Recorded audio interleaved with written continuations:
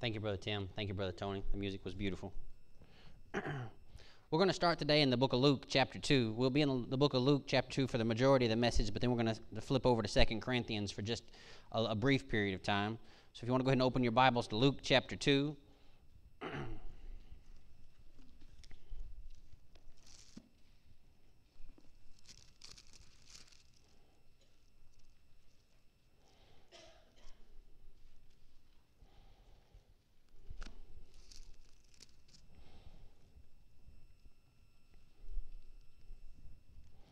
We will be towards the end of Luke chapter 2. I'm going to start reading in verse 41.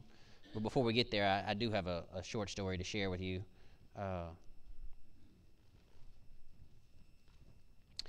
You guys know that I love kids.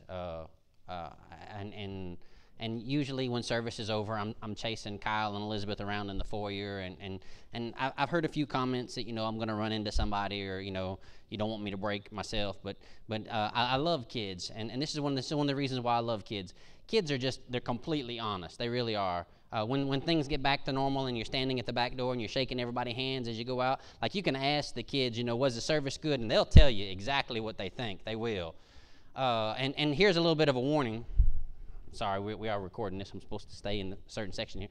This is a little bit of a warning for the parents here. Like, they will also tell me what their parents think. They will. So this is one of those incidents where, like, you're out there. And when I was growing up, we would always go to shake the preacher's hand, and he would always reach into his pocket, and he'd give us a piece of hard candy and shake our hands. So we loved shaking the preacher's hands after church. And this is one of those times when I'm doing that, and the poor little kid comes up, and he says, "Preacher," he says, "when I get older, I'm going to give you some money." And I thought, well, that's okay. That's kind of you. I said, but why would you say that? He says, "Well, my daddy said you're the poorest preacher he's ever heard." Happy Father's Day. We're going to begin reading in Luke chapter 2. Before we begin reading in Luke chapter 2, I'm going to ask that we just bow our heads and pray for God to bless His services. Dear Heavenly Father, thank you, dear Lord, for giving us an opportunity to come together. And thank you, dear Lord, for allowing us to smile and laugh and enjoy the company of each other. Continue to bring us together, Lord. Continue to grow our fellowship, and continue, dear Lord, to use us to do great and mighty works in this community for your name. Amen.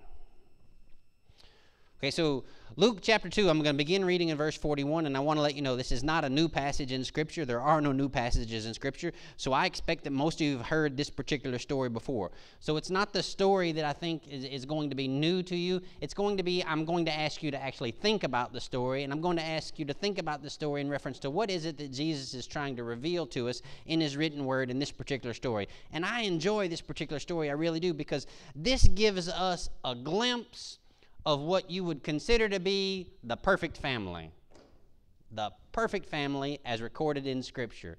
And I love that because the perfect family as recorded in Scripture is hilarious. It just really is.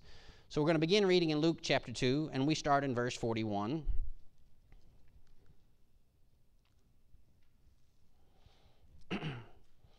His parents went to Jerusalem every year at the feast of the Passover. Now, this tells us a lot. This really does. I'm not just dropping you in the middle of the story here. His parents went to Jerusalem every year for the feast of the Passover. That's the equivalent of saying his parents went to church. That's the equivalent of saying his parents were Christians. In this instance, they're Jewish. So this is the equivalent of saying that the parents had some care and concern in their hearts for the things of God, and they were teaching that to their children. How do we know they're teaching it to their children? You go to verse 42. And when he was 12 years old, they went up to Jerusalem according to the custom of the feast. So when he's 12 years old, he's going with them up to Jerusalem. Why is he going there? He's going for the feast. He's going for the Feast of Passover. The Feast of Passover was that tradition in the Jewish culture that was supposed to be continued to remind them of their freedom from slavery, of their freedom from Egypt when God had set them free. And the 10th plague was the death angel, and the death angel did not visit any of the Jewish households, if they had obeyed the word of God, if they had taken the lamb and they had put some of the blood of the lamb on the doorpost, then the death angel would pass over. So here we are in the first century, thousands of years after the Passover, and we see that the Jewish family, this particular Jewish family, is still honoring the tradition that God had said they were supposed to honor. Now, that's really key for fathers here. It really is. It's Father's Day message, so dads, guess what? I'm aiming for your toes. Ladies, I will get to yours later. See, it's not just that mom and dad were taking part in the feast, but mom and dad were teaching the children to take part in the feast. That's the equivalent of your preacher today saying your kids should be in church. Drum roll, no drummer. Thank you, sir. I'm not there yet. Yeah, it's not the point of the message. So this one's filled with like a subtext. It really is. This message is going to be crazy. So in today's message, look right here in verse 42. And when he was 12 years old, they went up to Jerusalem according to the custom of the feast. Now, if you recognize this story, this is actually Jesus who was 12 years old and was going with Joseph and Mary. So this is why I say we're talking about the perfect family, because in this particular instance, you remember that Mary was so precious to God that she was chosen out of all of the women to have Jesus.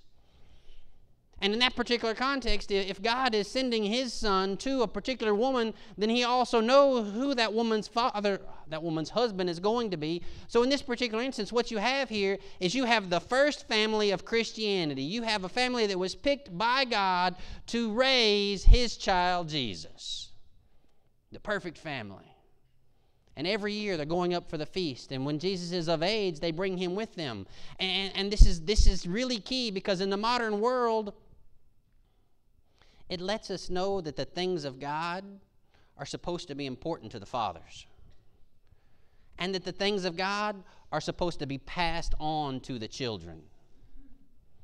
Far too often in today's world, in the modern world, in New Colony, when I visit with families and I ask, okay, what about your kids? They say, well, we don't want to influence our kids. We want them to make their own choices. Allowing your kids not to have an opportunity to get to know Christ is influencing your children. And it's influencing them in the wrong way. Verse 43. And when they had finished the days, as they returned, the boy Jesus lingered behind in Jerusalem. I love this. You guys, do you see what's happening here? You know the story, right? When they had finished the days, as they returned, the boy Jesus lingered behind them in Jerusalem. I'm going to continue reading in verse 43. And Joseph and his mother did not know it. They left town and they left Jesus behind. And I really have to take a moment here and smile, because have you ever done that with your kids? I mean, not like left town without them, but I was freaked out when I was carrying Connor and Faith in a little child carrier, because we would always come up to the car or the truck and we would set the child carrier on the car or the truck, and then we would get into the car, or we would pull the seat up and then we would put the kids in. And I always worried that someday I was going to actually forget to put the kids in and drive off and they would just slide off the roof. Was I the only person that worried about that? Okay. That's not what happened. But here, remember, we're talking about Mary, who was picked specifically by God to raise his son Jesus, and Joseph, who was picked by God to be Mary's husband. And this was the perfect family that God had picked to raise their child, and they had taken him and they had raised him in the ways of God, and they had taken him to the feast of Passover, and then they left town without him. and really and truly, think about the mode of travel. They didn't get into a car and just drive away. Like, they were walking or they were riding a camel. Those are their two options. That's it. So if you're walking and you have a 12-year-old, you can see him. If you're walking and you don't see your 12-year-old, don't you kind of wonder where he's at? Like, you remember how mischievous the kids were when they were 12? You didn't want to leave them alone in a room because you knew something was going to get broken, right? In this particular instance, both Mary and Joseph had been there in town. They had made sure that Jesus had come with them. And then when they got ready to leave, they just left.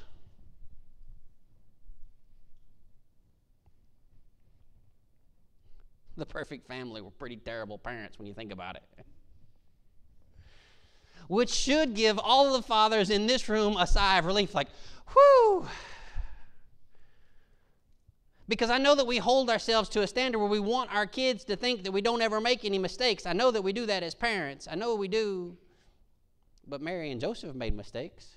I mean, let's be honest. They left town. And it gets a little worse. I'm going to read a little further. But point number 1 of today's message. Point number 1 really was, children need to learn about Jesus. And think about this. This is God who's left heaven to be born a child, to be raised in an earthly family. And even he needed to learn about the things of God. Mary and Joseph were responsible for teaching him. They were responsible for taking him to the feast. They were responsible for teaching him these things. And if Mary and Joseph, the perfect family, are supposed to be responsible for teaching their kids, then ladies and gentlemen, it's a pretty strong biblical case here that we are now responsible for teaching our kids. We are responsible for teaching our kids. Continue in verse 44. This is where it starts to get worse. But supposing him to have been in the company, they went a day's journey and sought him among their relatives and acquaintances. But supposing him to have been in the company, they went a day's journey and sought him among their relatives and their acquaintances. And I love the order that they put that in. They traveled for an entire day, and then they said, oh, wait, I haven't seen Jesus in a little while. Let's go find the rest of the family and see where he's at. So then they found the rest of the family, and Jesus wasn't with them. And now they're freaking out. They're going, oh, my goodness, if he's not with the family, where's he at? So they went to check the acquaintances. Acquaintances, really? You left your 12-year-old. You've traveled an entire day, and now you're freaking out because you can't find him. He's not with your husband. He's not with your wife, or however you're thinking of it. Then you go to your cousins, and you go to your uncles, and you go to your grandparents, and you can't find your son anywhere. And they say, okay, well, we've ruled out all of the family. Let's check everybody else. That's acquaintances. Let's check everybody else. They have no idea where their 12-year-old son is. And it gets worse than this, verse 45.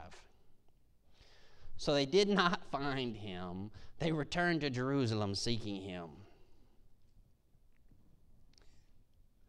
Think about that day's walk. Because think about it. They've traveled an entire day and they haven't found their son. And now they start looking for him and they can't find him in any places that he should be. So they check the places that he shouldn't be. They can't find him in the places that he should be. They can't find him in the places that he shouldn't be. So now they're walking an entire day back to town thinking, where did we leave our son?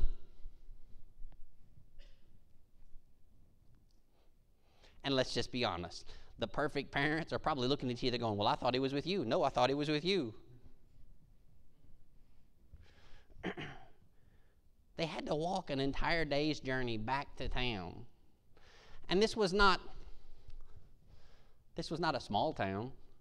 They were going to Jerusalem. They were going to the place that everyone had just went for the feast of the Passover.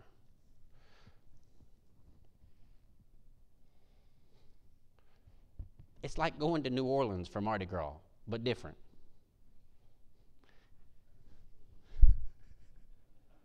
It was a different type of parade. Let's just say it like that. But everybody went. So now everybody's going back. And in this particular instance, think about this. They made that day's journey out of town. The feast is over, so everybody's headed back towards their house. They're making that day's journey back into town. What do they tell all of those people that they pass as they're walking in the wrong direction? Everybody else is leaving town. As you're walking in, do you actually say, oh, wait, did we miss it? Or do you say, well, I lost my son? Which one's better? Oh, I'm a couple of days late, but I want to make my appearance. No, I lost my child. I got to go back and find him. And think about this. Every time you pass somebody, they're thinking, what are they going that way for? And they're all walking, so they have to walk past each other. Have you ever walked somewhere and like you see somebody coming from a distance and then like, okay, and then they keep getting closer and closer and closer, and you're not sure when you're supposed to say hi? You nod your head, hey. And they say, hey, what are you guys doing?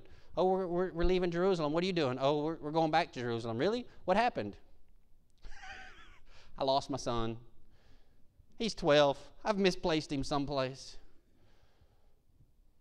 I don't know how your kids were growing up, but I have a Connor.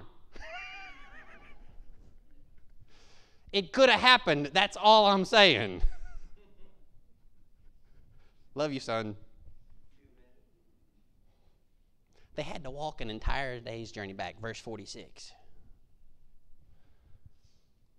Now so it was that after 3 days they found him in the temple, sitting in the midst of the teachers, both listening to them and asking them questions.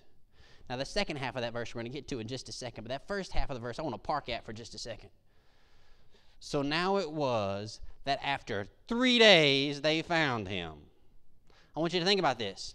Does that mean 3 days total that they found him? Or does that mean they were back in Jerusalem for 3 days looking for him? Because if that's the case, they were a day's journey outside of town. They were a day's journey back into town. And then they spent 3 days looking for him. That's a total of 5 days.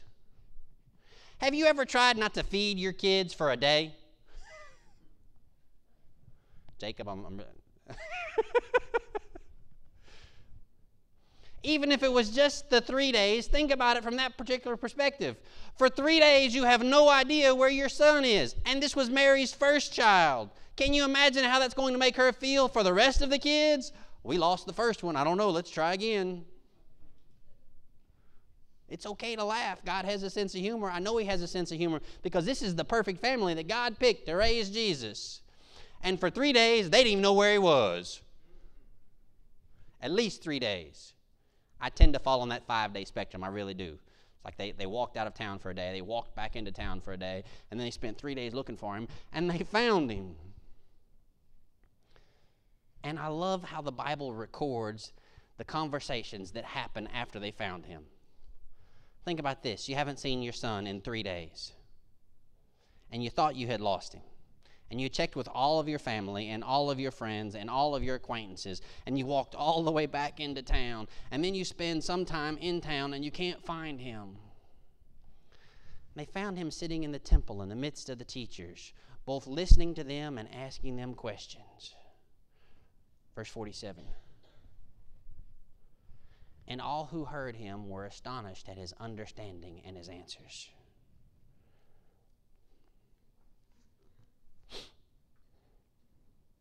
We need to really realize what's happening here. They found Jesus in the temple, and he was asking questions and he was answering questions.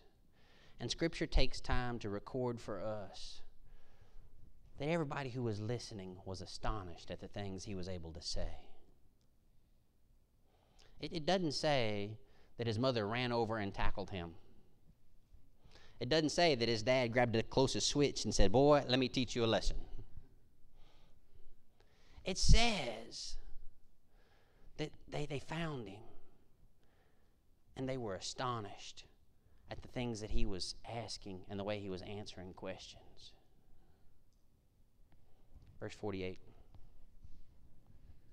So when they saw him, they were amazed. And his mother said to him, think about this, ladies. What's the first thing you're going to say to your son that you hadn't seen in 3 days that you lost?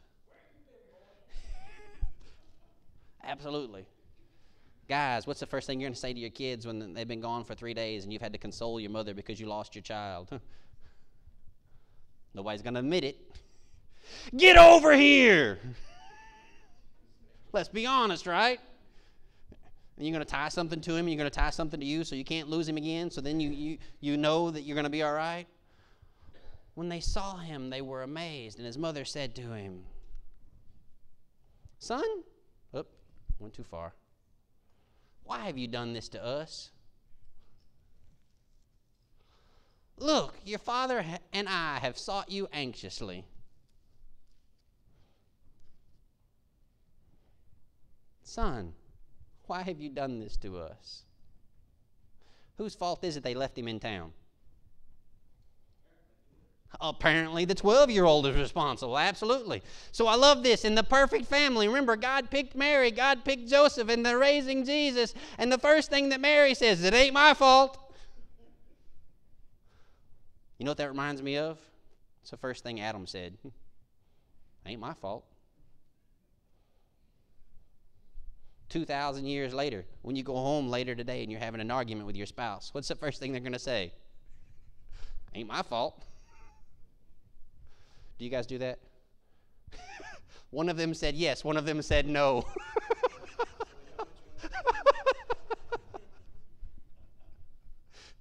There will be counseling later, it's okay. Think about this. This is the story of the perfect family, raising the perfect child. And what does Mary say when she finds her son? Why have you done this to us? The 12-year-old's never in charge. The 12-year-old was not in charge 2,000 years ago, and the 12-year-old is not supposed to be in charge today.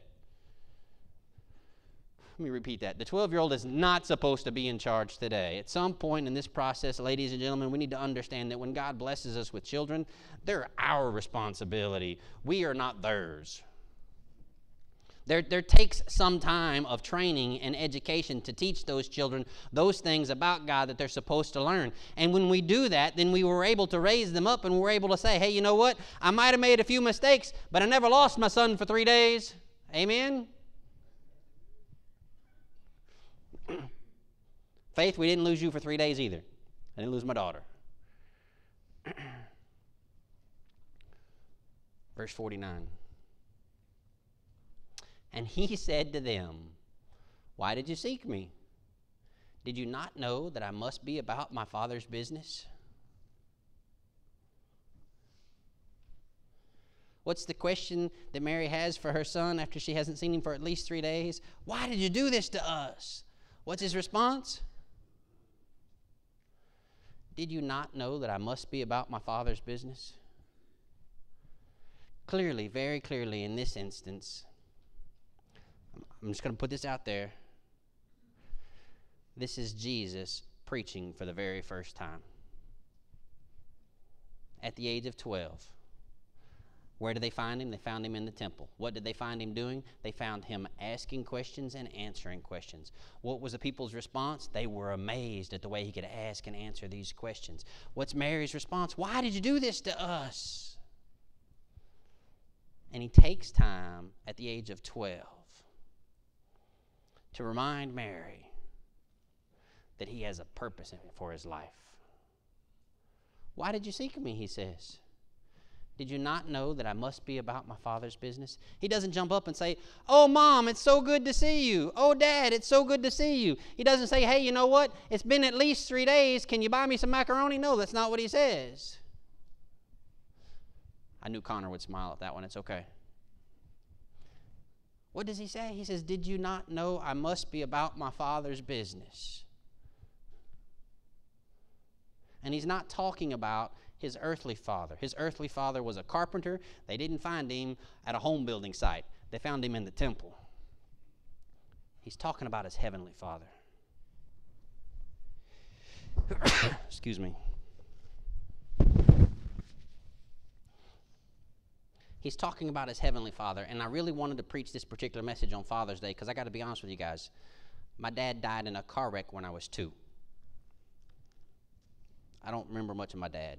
I don't. Because my dad died in a car wreck when I was 2, when people would read things in Scripture as I'm at church and they would talk about their dads, my dad was never there. So I had a pretty poor image of what my father was, what my earthly father was. But for Father's Day, I think sometimes we need to be reminded that whether your dad is a good dad or whether your dad is a bad dad, whether you have a father in your life or whether you don't have a father in your life, which is kind of the norm now, you still have a heavenly Father. You still have a heavenly Father. And somebody needs to be teaching you about the things of your heavenly Father. Because in this particular instance, we get to point number 2 of today's message. God's children are supposed to be about God's business. So for Father's Day, this is a trend I would really love to see reversed. For Mother's Day, the sanctuary will be full with people who are attending church with their mothers. For Father's Day, the barbecue restaurants will be full for those kids taking their dads out for lunch. Dads, I need you to teach your kids about the things of God, not the things of food. They'll learn that all on their own. They really will. See, God's children are supposed to be about God's business. And that's what Jesus was saying. And I believe this was his first sermon that he had preached. And I believe that he was preaching it to those people who were closest in his life. So that teaches me something on Father's Day, that there's this time in your life when you have to actually teach the people who are closest to you about the things of God, not the things of this world. Jesus didn't get bent out of shape that he was left in town. He went to work. Jesus, when he found his parents again, he wasn't overjoyed at the fact that he was now going to be going with his parents. No, he says, why were you even worried about me? Didn't you know I had to be about my Father's business? And in that particular instance, Father's Day is really important for us because this is one of those things. Like, we share all of the things that we love with our kids, whether they're good or whether they're bad. If you like to drink, you pass that on to your kids. If you like to work on cars, you pass that on to your kids. If you like to eat, you pass that on to your kids. But all of those things happen even if you're not trying. In order for your kids to learn about the things of God, there has to be some effort placed into it. What do I mean? You got to show up. Church has to be important to you. Sunday school has to be important to you. Reading the Bible has to be important to you. Having private time with you and God has to be important to you. Because if you don't make those things important to you, then your kids aren't going to pick them up. And God's children are supposed to be about God's business. We do a really good job of teaching them about the things of this particular world and not such a good job teaching them about the things of the next world, where in all reality, they will spend the majority of their time.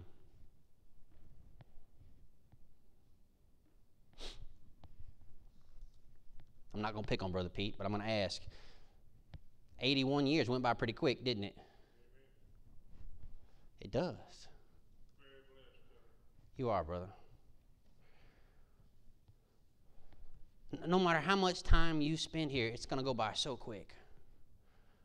And then when you're gone, only those things that you did for God will have an eternal significance. If you save a ton of money and pass that on to your kids, I promise they will spend it. If you build a nice house and you pass that on to your kids, I promise you that they will wear it down. If you buy a nice car and you pass that on to your kids, I promise you it's going to have a flat tire. The air conditioner's going to quit working, and the motor's going to go out eventually. Only those things that we do for God will have an eternal significance, and those are the things that we spend the least amount of time on. We will make sure that our kids know how to cook something because we want them to eat. We need to make sure that our kids understand they have a soul that lasts forever. We need to spend some time on Father's Day teaching our kids about the things of God. Why do we need to do that? Turn with me now to 2 Corinthians. In the Bible, to your right. Turn the pages. Come on, I need to hear them going. 2 Corinthians chapter 5.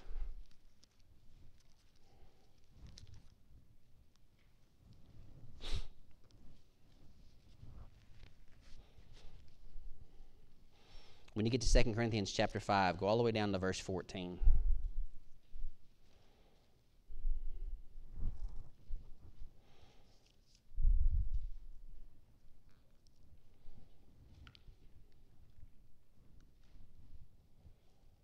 Second Corinthians chapter 5, verse 14. For the love of Christ compels us, because we judge thus, that if one died for all, then all died. I'm stopping right there before going to verse 15 because I want you to think about this for just a moment. Why are we supposed to tell our children about the things of God? Because the love of Christ compels us. Well, why does the love of Christ compel us to tell our children about the things of God? Because if one died for all, then all died. What is that? That's a biblical way of reminding you, you are not going to be here forever. This is not your permanent home.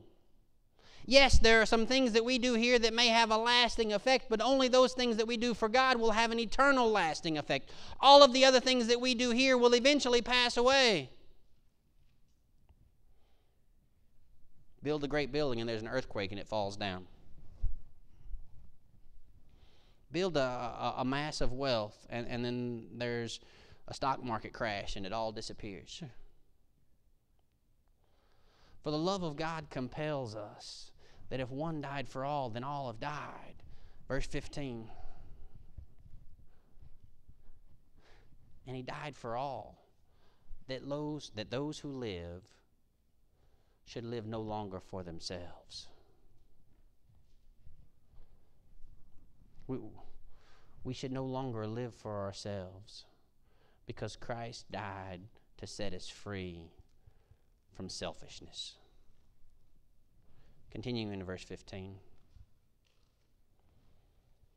But for him who died for them and rose again. And in this particular instance, I want to tell you that 2 Corinthians chapter 5 and Luke chapter 2 are a continuation of the same story. They're a continuation of that Father's Day story that, you know what, our Heavenly Father who loves us so much, He left heaven that He could come to earth, that He could live the perfect example for us, that He could be raised in the middle of all of the chaos of this particular world, that He could suffer all of the things that we suffer, that He could be tempted in all of the ways that we are tempted, and yet He could remain true to His heavenly purpose, to our heavenly purpose, that He could remain true to living His life for the greater glory of His Father. And that's why we were created, so that we could bring glory to God. And then when He died for us, He died to set us free. And when He rose for us so that we might know that we have the ability. You have the eternal destiny, not of death, but of resurrection. And the resurrection is going to be of one of two places. It's going to be of one of two things. You are going to be a child of God forever in heaven for eternity, or you're going to be a child of Satan forever in hell. And no matter what you do here, or for how long you are blessed to be here, that choice remains true forever and ever and ever. That choice. So fathers, tell your children that when you're having lunch today. Lunch is nice. I appreciate the shirt or the tie or whatever it is that you're going to get for Father's Day. Be thankful for it because you have children, because children are a blessing. But in that blessing, there's also the responsibility, and that responsibility is for us to teach them about the things of God. So fathers, don't neglect your responsibility. For the youth that are here that don't have fathers, earthly fathers anyway, you have a heavenly one. You have a heavenly one. You do. And He loves you so much that He wants to spend eternity with you. So He's put it down in writing. And if your dad's not teaching you,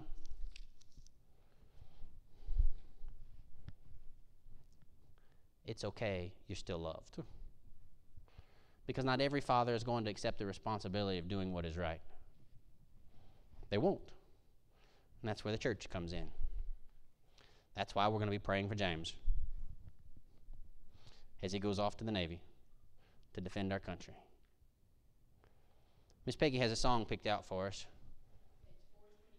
Page 428 in your hymnals. Brother Virgil, would you come to the altar? Brother Virgil and I are not going to go to the back door to shake hands because some people are worried about the coronavirus. If you want to shake our hands, we will be here at the podium. We will. The altar is open if you want to come and pray. The church is open if you'd like to come and join in membership. But really and truly on this particular Father's Day, just know this. God, your heavenly Father, created you because He wants to have an eternal relationship with you. that's your purpose.